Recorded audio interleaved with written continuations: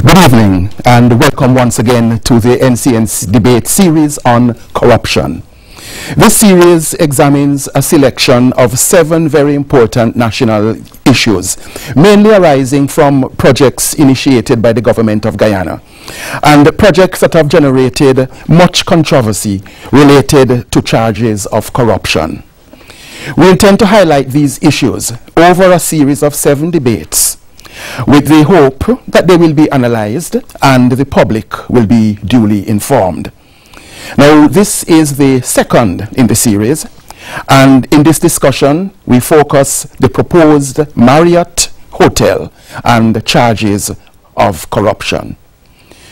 Our intention is to engage and debate every issue regarding this project with the aim of separating the facts from the propaganda and clarify the crucial questions surrounding this issue. I am Al Crichton, and with me are members of a very worthy panel. We have with us the Honorable Dr. Ashni Singh, Minister of Finance, Mr. Winston Brassington, Executive Director of NCN and of the Privatization Unit, Mr. Odinga Lumumba, the Honorable Odinga Lumumba, Member of Parliament and our governmental advisor, the Honorable Khemraj Ramjattan, Leader of the Alliance for Change and Member of Parliament, and Cpt Gerry Gouveia, representing the private sector.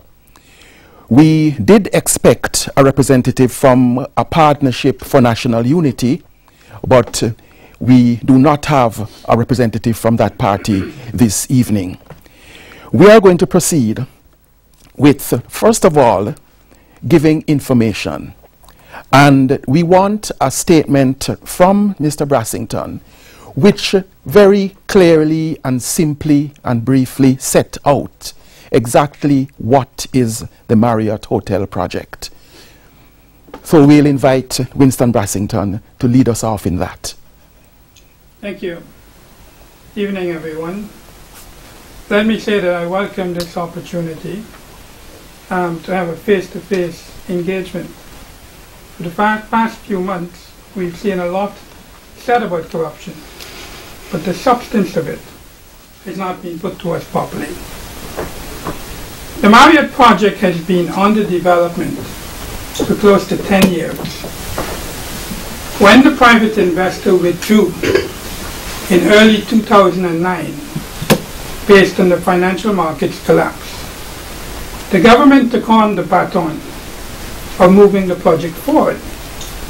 And in every step that we took, we did it in an open and transparent manner. First, in early 2009, we began by putting an advertisement in the newspapers, inviting partners for a joint venture development of the proposed hotel project. Coming out of that, we selected a firm to design the project and secure the Marriott approval. We secured that approval late 2009, and we signed a letter of intent. Following that, in 2010, we then proceeded with a public advertisement inviting firms to be pre-qualified to build this project. We received 23 applications for pre-qualification. We pre-qualified 7 firms, of which 2 submitted tenders. Earlier this year, we advertised for a supervision contractor or a supervision firm to supervise the contractor. We got 2 bids, we selected the lowest. Earlier this year, we also advertised a final call for investors for the project, for equity investors. We have a number of responses.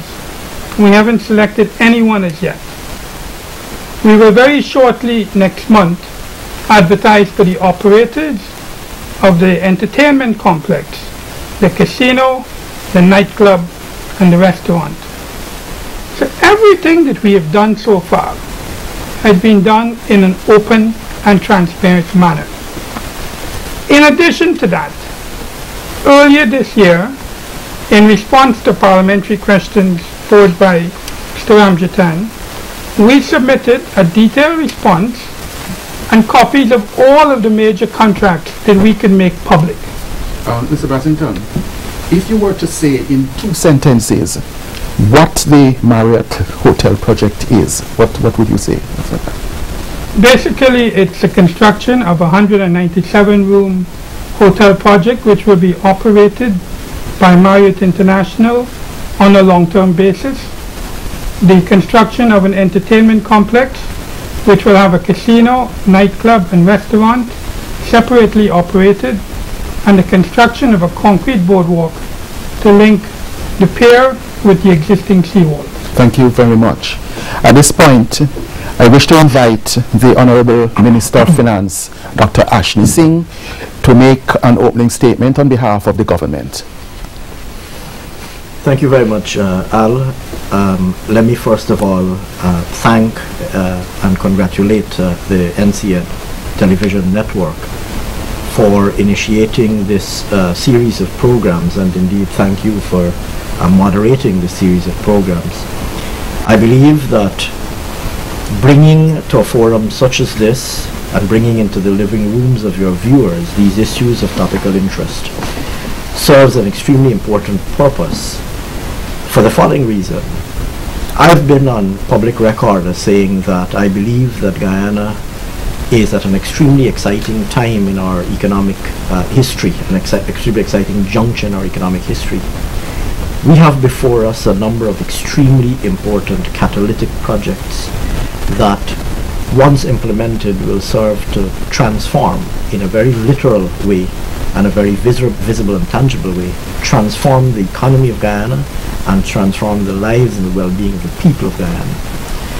There are a number of these projects. The Milo Falls project is, the Milo Falls hydropower project is one, the Marriott Hotel, of course, is another, and there are other similar large catalytic projects that would have this positive transformative impact on our country.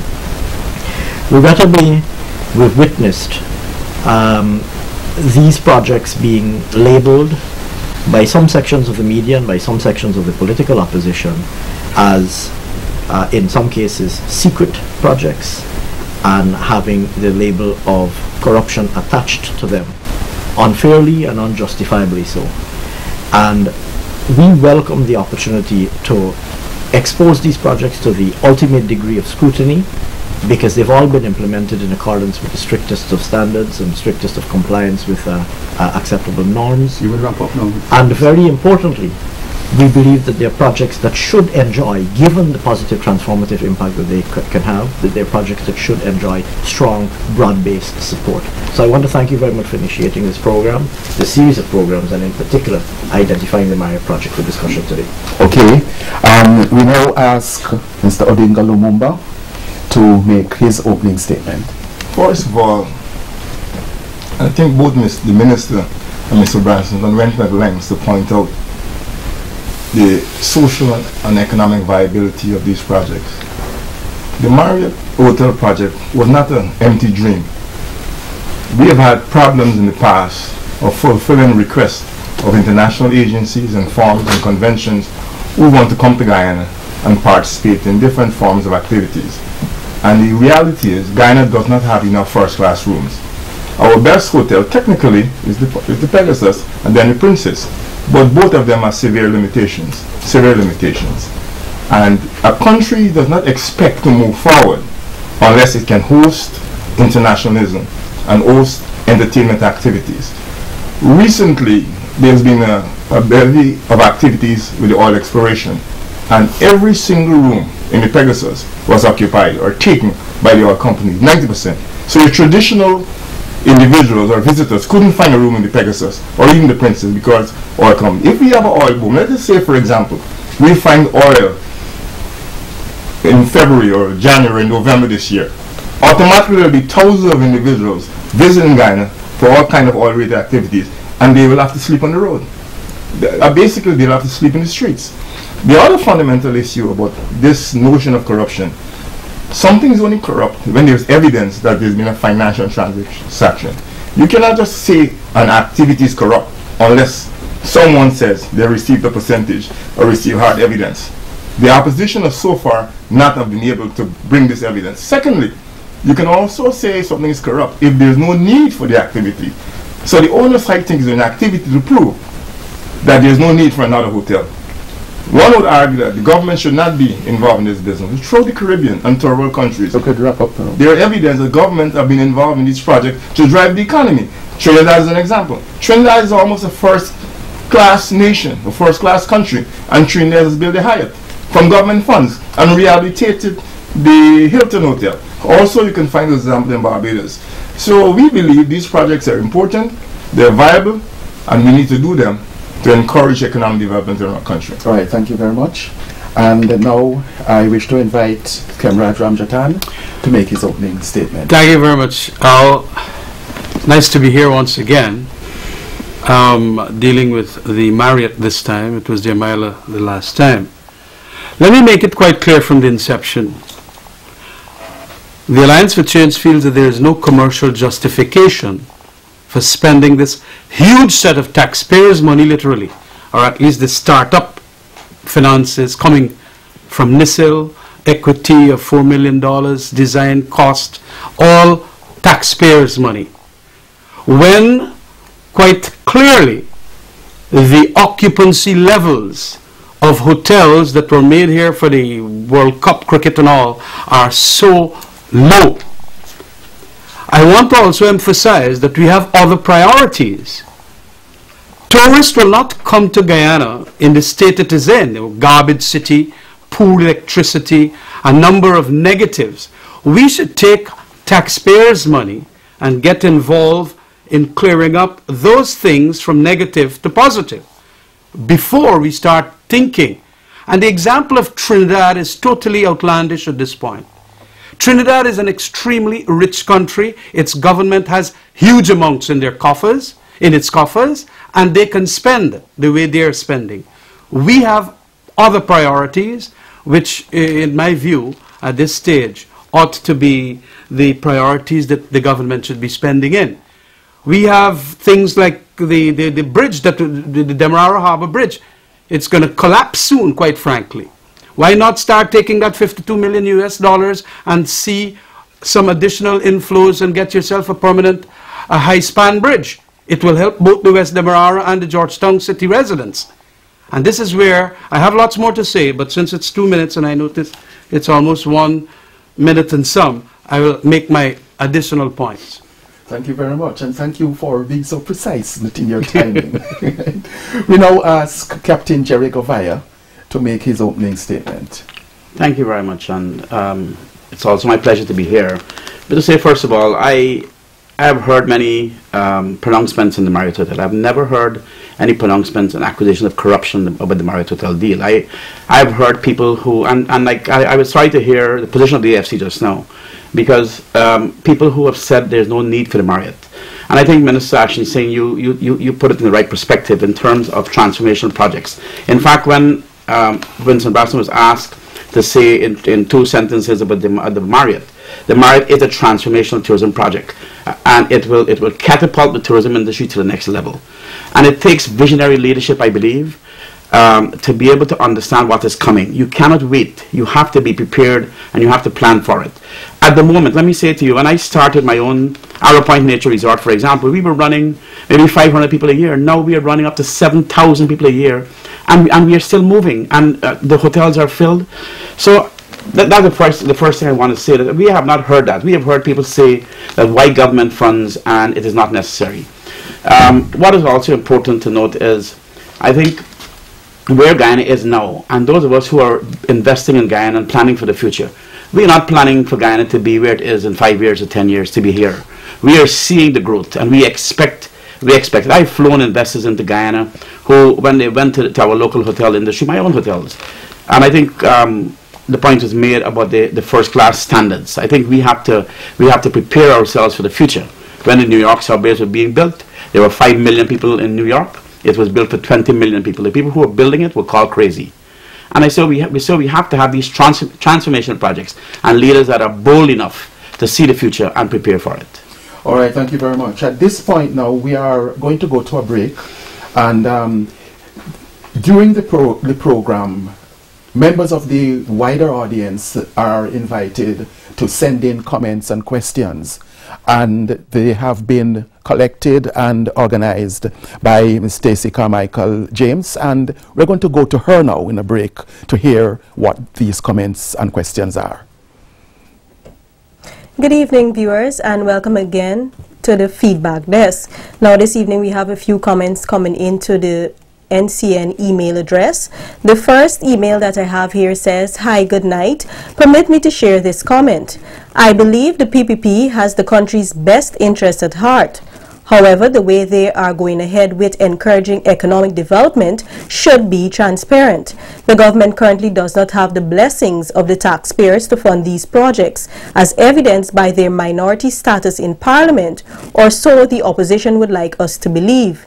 Naysayers and those looking to hold back Guyana for political gain must not be discounted, as they too may have a point, even if it's facetious.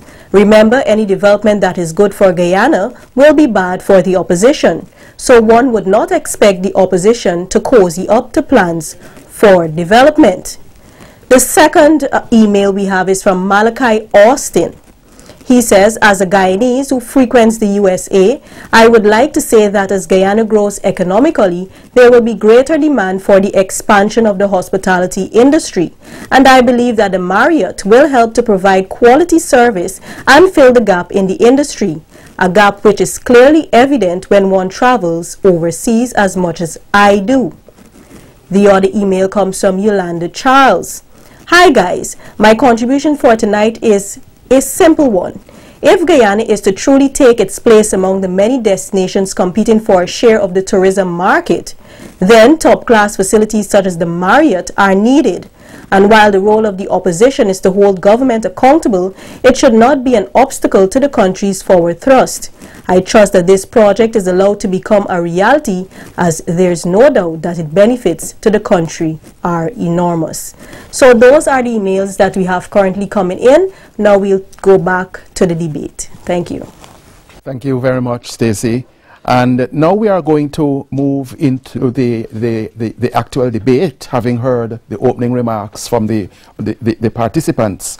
And here, just to a reminder as to how we proceed in debates of this nature. First of all, we ask the participants to be to the point and brief in their interventions. We also want to remind them that even though sometimes questions might not be directed to specific persons to them, that they are free to come in and make their comments on that particular question. And we are now going to get into the first question that I want to put to the panel, and it has to do with the whole question of corruption that are involved in the charges that have been made about this Marriott Hotel project. And it is that the project has been described as a secret project, that the charge is that there's a lot of secrecy surrounding the project, secret deals, unknown deals, and that it is fraught with corruption. I would put that to the panel to address that particular charge. Well, let me say, first of all, that this particular project has been in the public domain and been the subject of public consciousness, public discussion for almost a decade now. Winston Brassington said this in his statement. The public has been well aware that there has been private sector interest in developing a Marriott Hotel for many, many years. At the point that the government became involved and took the decision that we would implement this project as a public-private partnership, that is to say, government making a modest investment to catalyze a larger investment by the private sector to implement the project, we went immediately to the public. We invited, like Winston Brassington said, we invited expressions of interest from potential investors. We received those. At the time that we took the decision to go to construction or to invite bids for construction. We advertised that publicly. That was in the public domain as well. When we were going to award the contract for supervision, again, we went through a public process. And these facts are well documented. In fact, Winston Brassington alluded to a question posed by Mr. Ramjattan in Parliament, to which we responded. And we tabled in the Parliament a substantial volume of documents that addressed a number of these issues. So, to the extent the government has been involved in this project at every stage, there has been adherence to all of the norms of transparency and accountability that one might expect. In fact, it's significant to note that in Mr. Ramjattan's opening remarks, the principal concern that he expressed was, is there need for this project? That's the concern that he expressed, as distinct from a concern in relation to transparency and accountability with respect to the execution of that was my first 2 minutes. Steps thus far. And I will say this, that I do disagree with him on the question of the need for the project. I think Gerry Gouveia, who knows the industry best amongst us, has already answered that question. Let me emphasize that the assertion that this project is somehow being executed using public resources is not an accurate assertion. This is a public-private partnership, and I could hardly think that one could argue with an initiative that will see a 58 to 60 million US dollar investment made, the overwhelming majority of which is private sector resources, the overwhelming majority of which is private investment being made in an important sector such as the tourism sector. So this is not a public project. This is not the government saying we're investing 60 million US dollars. It's a small, much like the Bobby's River Bridge was, it's a small public investment being made to catalyze a much larger private investment. Yeah, let me just make this additional point.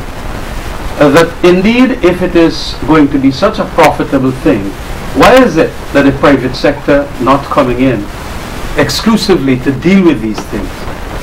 And I want to make the point, as was raised by Gerry, that of course we have to have transformational projects and all that.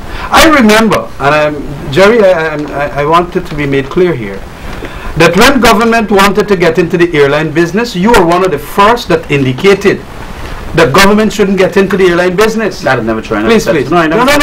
You made that point that these are matters exclusively for the private sector, and there's efficient. With respect, I never said so. All right, Gerry. And we are saying in the hotel industry here, let the private sector. Why take up so much millions of US dollars of taxpayers' money when the occupancy rates are low? And of course, we are not so certain what will happen here. The monies that we'll have to put up here is a huge set, and it could turn out to be that it is not profitable. Within 3 years, a lot of money that will come in the form of payments out for loans, from my statistics here, will mean that at least you'll have to pay interest rates on about $42 million on this project, and at about 10% rate. And it will take a 3-year construction period or 2 years. You have a lot of money before you start even making any profit that you'll have to pay out.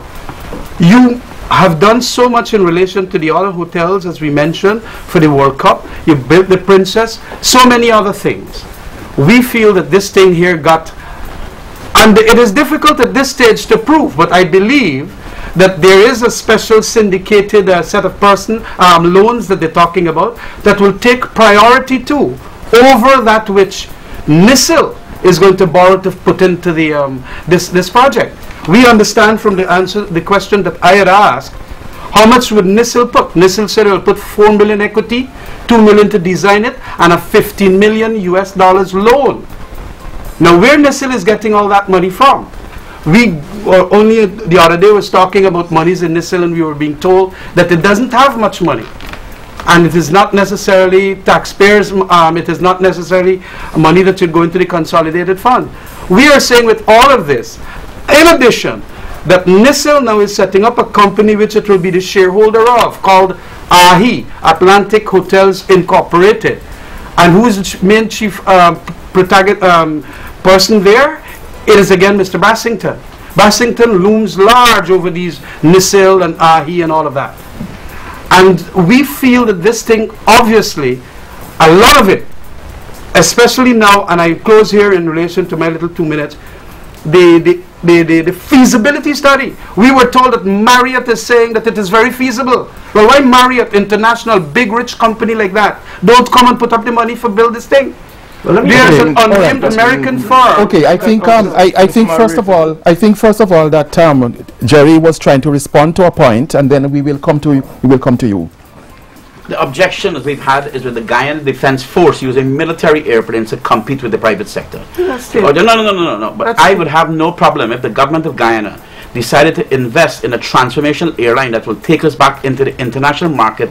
I, as a leader in the private sector, would have no difficulty if we went in to do what is transformational projects. So if we went to do a national carrier that will take Guyana back into the international market, I would have no objection. In fact, I would support that as well. I just wanted to make that point to you. Okay, good. Thank you very much. 1 second. I'm amazed. Mr. Ramjattan is a leader of a political party, and I'm amazed at his lack of vision. Lack of vision and lack of truth and knowledge. I remember when they built the subway systems in America. If you compare subways in America today from yesterday, people would say it doesn't make sense. Some projects is not in direct economic achievements, but it's the long-term projections.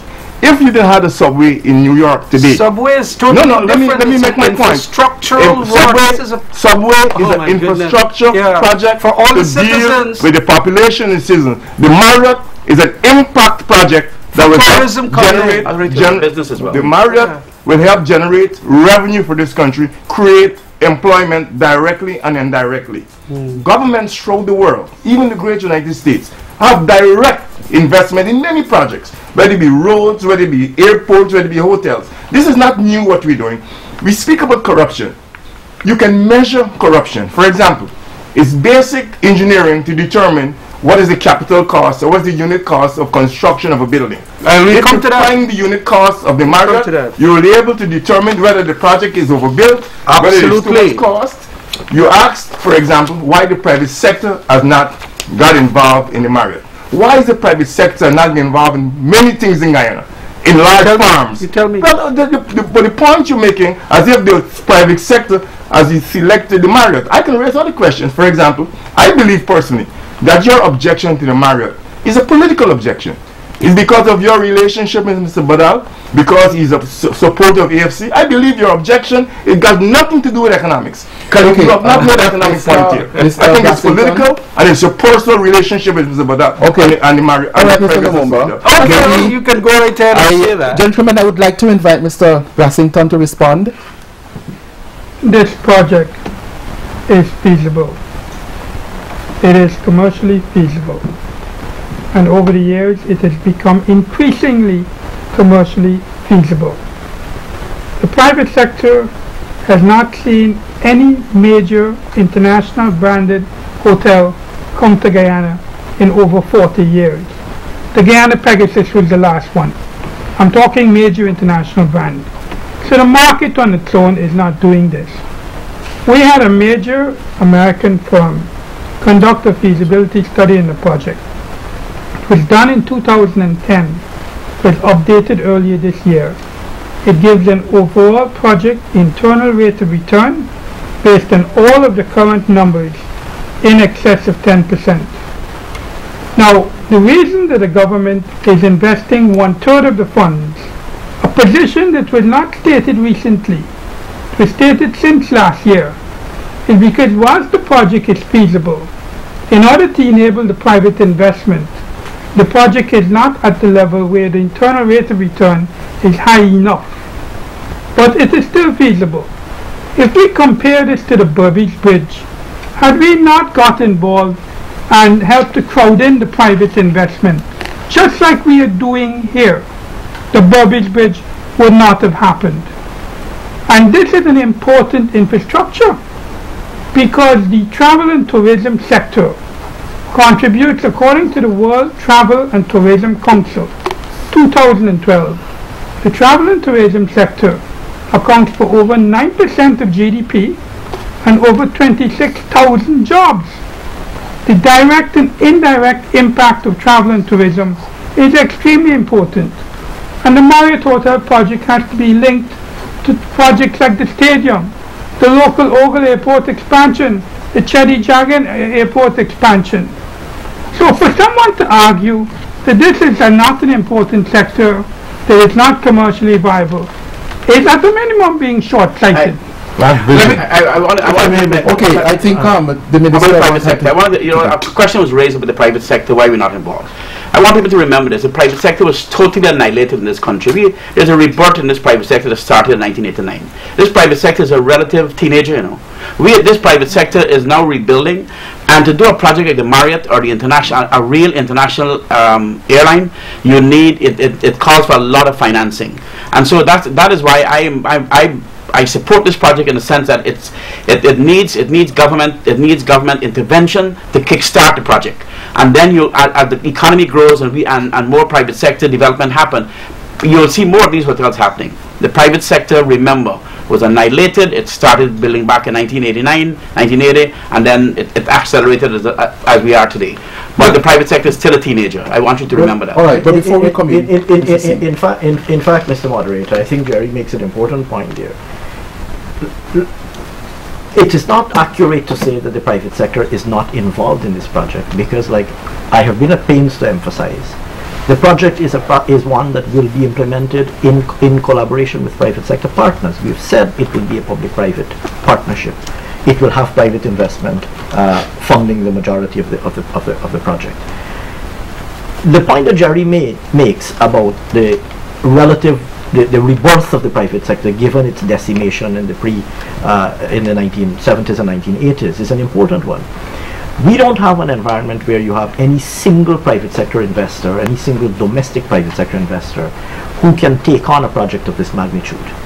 And we don't have an environment where our private sector has much experience in consortial financing or complex project financing structures. What we're trying to do is to create such an environment to structure transactions that will encourage the use and replication of this model. The Bordispo River Bridge was a good example. If you had left it up to a single private sector investor to come up to the table and say, I have $40 million and I'm going to invest in a bridge, chances are you'd wait another 20, 30 years for a bridge. But we took the initiative, if you bear with me for a couple more minutes, Mr. Moderator, we took the initiative to structure the transaction in a way that brought private investors to the table. I do have a couple other points to make too. I mean, I'm happy to make them now, or if you want somebody else to come in. Okay, what we have to do now is go to a break, because we have to stick to program time, and we go to a break. I know that Khemraj Ramjattan had something he was burning to say, and as soon as we return from the break, I allow him to speak, and then we return to you, Mr. Minister. Sure. So we go to a break. Welcome back, viewers. Well, the emails continue to pour into our address as well as the Facebook comments. Our first email in the second break comes from Todd Morgan.